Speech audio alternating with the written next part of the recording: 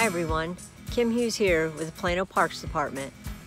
I'm the supervisor for the Natural Resources District. One of the things that I love most about my job is I get to spend a lot of time outdoors in the natural environment. Right now, spring is definitely in the air. The grass is growing, the flowers are blooming, the bees are buzzing, and birds are active everywhere. So I'm excited to be here with you today to talk about some of the birds that you might be seeing out as you're walking on the natural trails or the concrete trails, or as you're strolling through the park, or as you're relaxing in your own backyard. The birds we'll be talking about today are songbirds.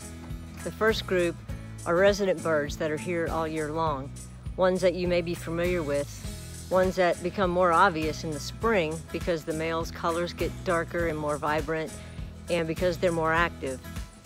The other group will be some migrants that come in from flying as far south as Mexico and South America to come to our part of the country to breed.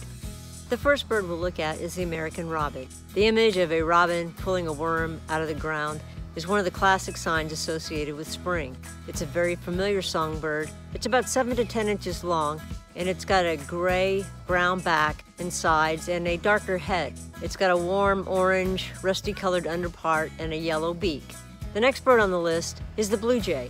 It's a very colorful, intelligent bird, very common to the area. It's got blue above and white below, with a prominent blue crest and a black necklace. Its blue wings and tail are barred by black, and it's got a very prominent white wing bar. The next bird you see here is the northern cardinal. What more needs to be said to identify this songbird than it's a brilliant shade of red that you just cannot take your eyes off of. The male has vivid red feathers, a short, thick red beak, and a black mask and throat. Here we see the Carolina chickadee. It's a small bird, about 4 inches, with a black cap and bib, and separated by stark white cheeks. The back, wings, and tail are soft gray. It likes forested areas or urban and suburban yards or parks with large trees.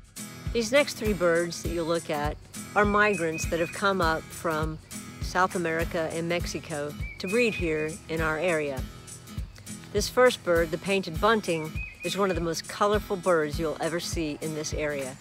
The males are unbelievably breathtaking, with stunningly colored blue heads, red underparts, and green backs. The females and the younger birds are a distinctive bright green. They're small, about 5 inches long.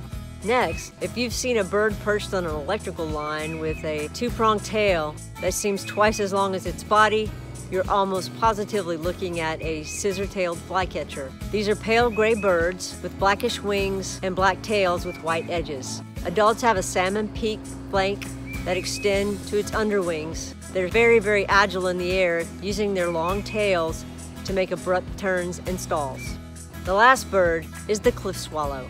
Cliff swallows have a metallic, dark blue back and a pale pumpkin-colored rump. They have rich, brick-red faces with a bright white forehead patch. The easiest way to see this bird is to locate a nesting colony. You can often see the birds swarming alongside bridges and overpasses where they build their mud nests on vertical walls. There are several places that these birds nest here in the city of Plano Parks. Well, that about wraps it up. I hope you've learned something here today. I hope the next time that you're out in the parks or you're in your backyard that you see a bird that you've learned to identify here on our video. So have a great spring and happy birding.